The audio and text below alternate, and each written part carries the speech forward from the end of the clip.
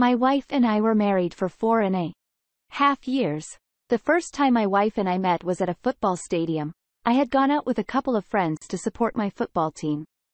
And she was there with her family too. While the game was going on, she tried to take a picture. And since I was sitting a row from where she sat, she captured me in the image and without caring if I was intruding or not. I smiled as she took the shots. Well, I'll state, we became friends afterward because she was so lovely and polite. And after she saw me grinning from ear to ear in the pictures, she asked if she could send the pictures to me. It was hilarious because I thought she would be mad that I ruined her moments. Instead, we became friends. From there, we exchanged contacts and followed each other on Facebook. After the day we met, we didn't talk for a while. We started talking again after she sent a message on Facebook, and from there, we started talking. It started as random questions. And gradually, we moved to personal questions. I liked her personality. She was energetic and always fun to talk on the phone or chat with. So after weeks of talking and getting to know ourselves, I asked Ram on a date, and she accepted. Our first date was so smooth, and it even led to other dates, subsequently leading to a relationship.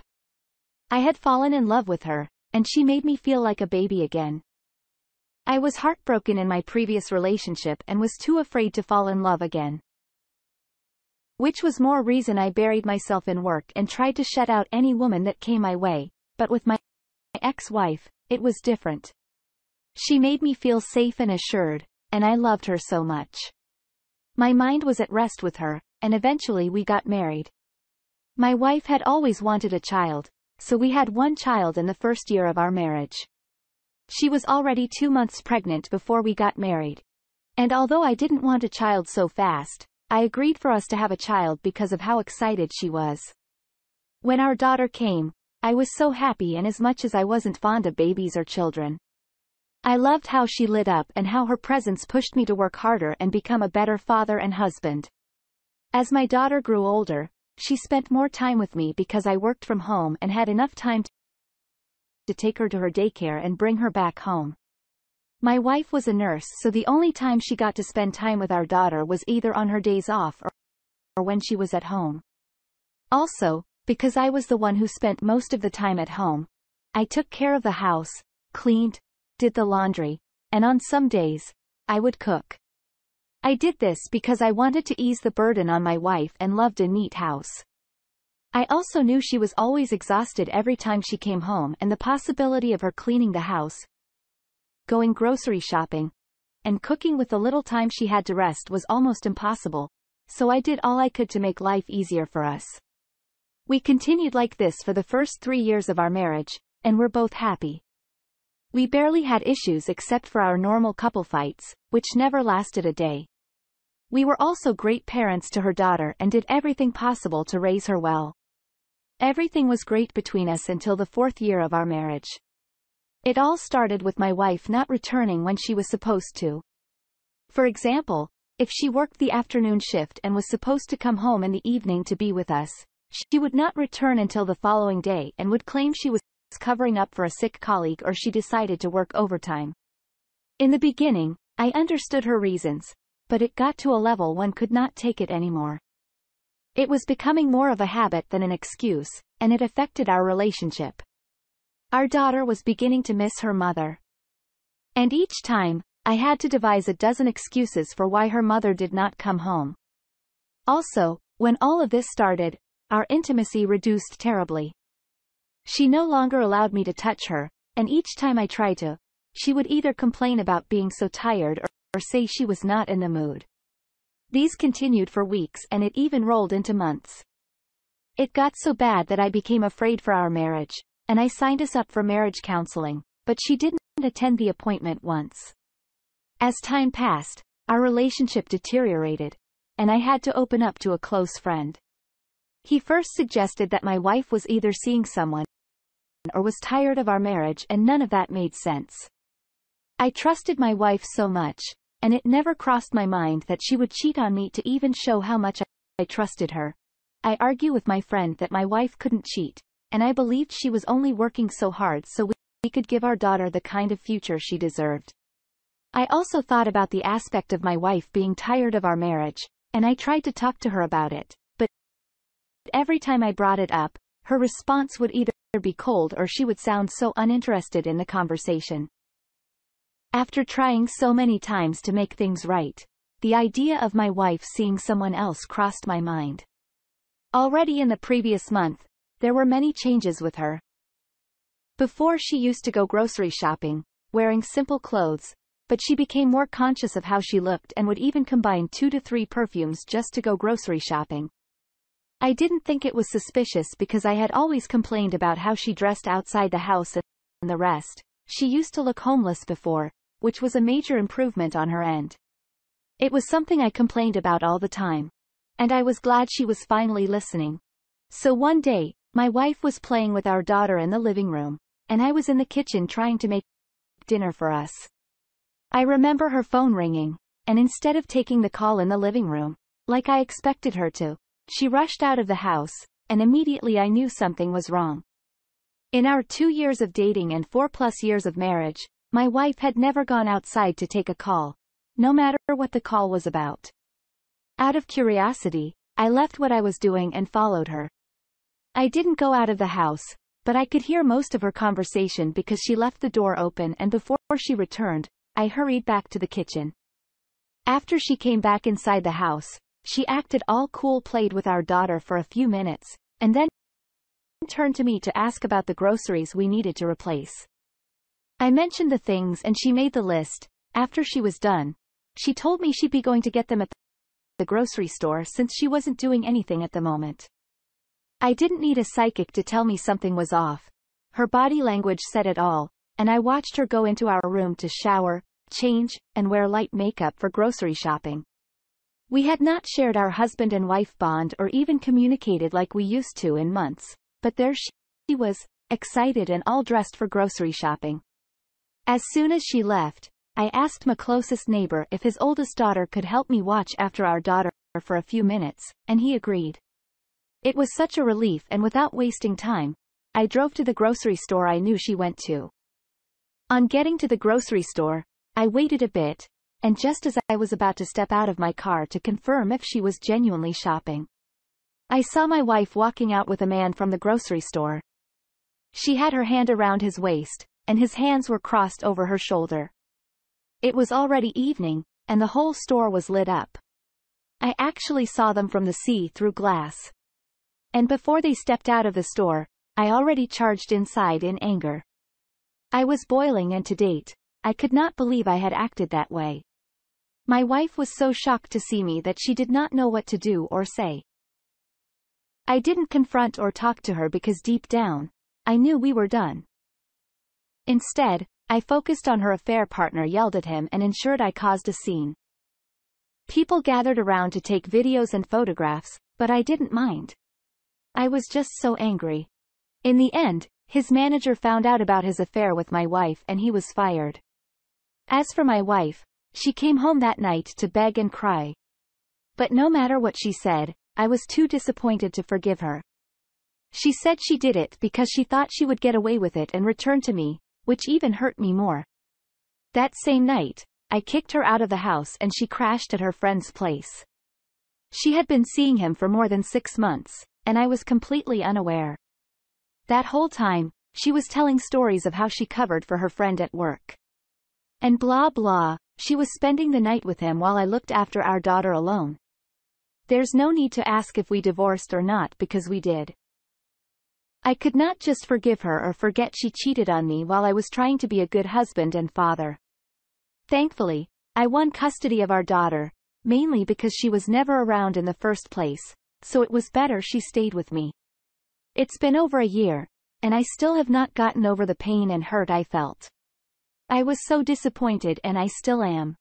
Right now, my daughter is my top priority, and I will try my best to be a good father and teach her to be faithful to whoever she ends up with. There are different levels to why women cheat, each with its own shockwave. I'm sorry you had to go through this, but you do not have to sulk forever. She should be sulking because it's her loss and not yours. I'm glad you want custody of your daughter, and I know you will be a great dad.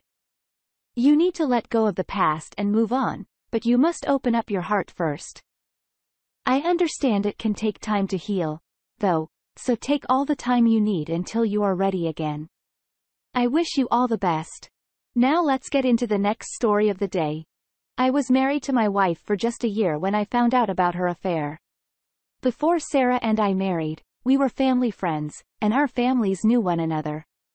In fact, her mom was a very close friend of my mom, and somehow their relationship continued with us, their children. As a teenager, I had been crushing on Sarah for a while, but after she married her previous husband, what I had for her died down, and I moved on with my life. Unfortunately, 2 years after she was married, she divorced her husband because of his infidelity, and that's when we became close friends. Throughout the time she was dealing with her divorce, I was there to stand by and support her. And in the process, we fell in love with each other.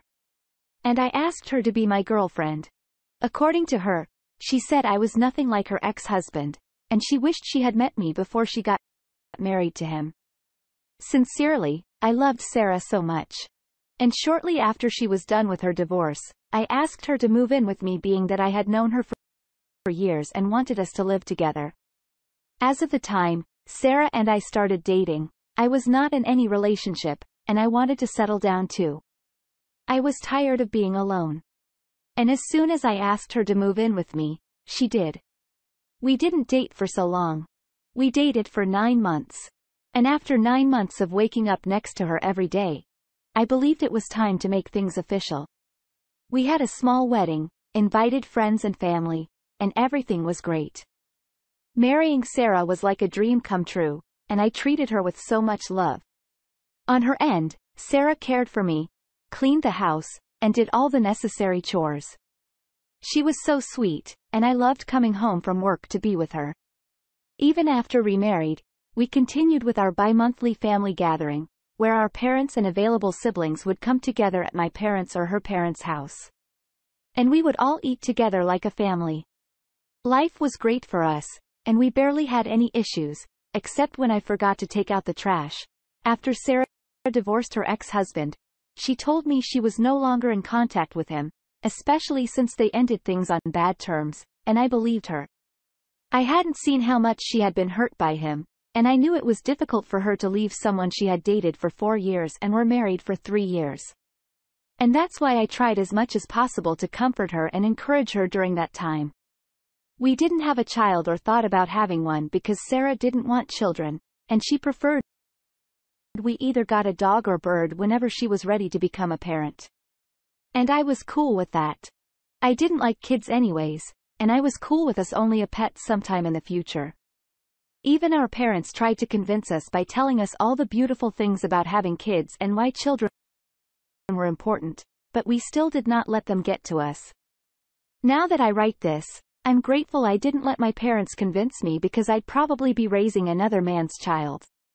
So it all happened that one day Sarah and I were in the living room, watching a movie together on a Friday night, like we always did, and then I realized I could not find my phone. Not like it was missing. I had this bad habit of dropping my phone in a place I would forget. At first, I searched the couch and the whole living room, but I could not find it, and she didn't bother helping me find it because it wasn't the first or second time it was happening that week. The worst part was that I love to leave my phone on silent. So even if I called the number, I'd need to go from room to kitchen to bathroom to hear the vibration. After searching for a couple of minutes and I was already frustrated, I asked for Sarah's phone so I could go around the house and listen for the vibration, and she gave it to me. It was a big distraction from the movie we were watching. And since it was a series we were anticipating, she was so engrossed that she didn't even notice when I left. I checked the kitchen, the laundry room. I did laundry just before we watched the movie, the bedroom, and eventually, I found my phone in the bathroom. I left it there after I used the toilet. I was a bit relieved because I had a work meeting in less than 10 minutes, and just as I was about to leave our bedroom, a WhatsApp group chat notification popped on her screen. There was something weird with the group chat name and all the sensual emojis attached to it. Out of curiosity, I opened the group chat to read the message. And at first glance, I knew what was going on, but I was wondering what my wife was doing in a group like that. It wasn't until I read the messages that I realized that my wife had secretly been having an affair behind my back. And the most heartbreaking part was that she was cheating on me with her ex-husband and his girlfriend. They said all sorts of nasty things to one another in the group. And from all I gathered, they had been having threesomes, they even had one that week, and they were already making plans for the next and all the toys they wanted to use to spice things up. Honestly, I stood in shock for almost a minute and tried to wrap my head around what I had just seen. It was shocking to think that we both talked about her ex-husband that same day and she cussed at him and wished him all the miserable things in the world. I knew I would have to read their messages over and over to be sure I wasn't making things up in my head. So I took screenshots of the messages I saw, took screenshots of her ex-husband and his lover's picture in case she tried to deny it. And I sent them to my number in WhatsApp. Then I marked her message as unread, and I cleared every trace. I could not even confront her because it was a lot to take in that night, and I couldn't sleep the whole night. My head nearly popped open. The following morning, she noticed I was a bit dull and cold toward her, but she believed I would cheer up once we met our family. We were gathering at her parents' house on second Saturday of the month. When we got to her parents' house, I tried not to ruin the happy and waited until it was time for lunch. While we were eating, I asked her if she had seen her ex-husband recently, and the question surprised everyone. She answered with a smile and denied not seeing him since their divorce. My hands were already shaking at that point, and her parents noticed it. I couldn't control my anger anymore and yelled at her to explain the screenshots I saw on her phone. When she got my phone and read the messages, her mouth dropped, and she began to cry immediately.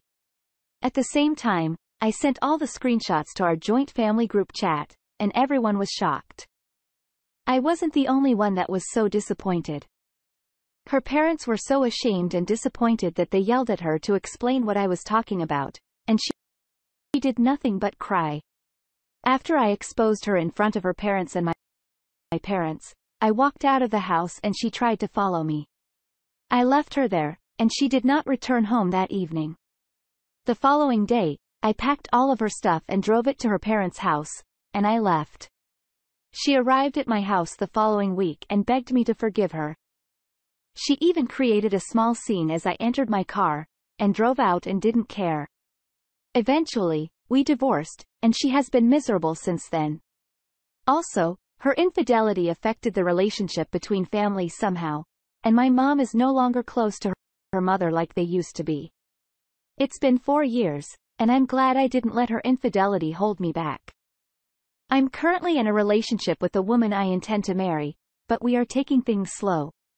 As for Sarah, she found out her ex-husband only using her for pleasure and he didn't even marry his girlfriend. He dumped them both, and since then, she has not been in any relationship. Women can be so deceptive at times to even think she made you think she hated her ex-husband when she cheating on you. Be glad you learned the truth early, and I'm so happy you have found a better woman who will love and cherish you. Thank you for sharing your story with us.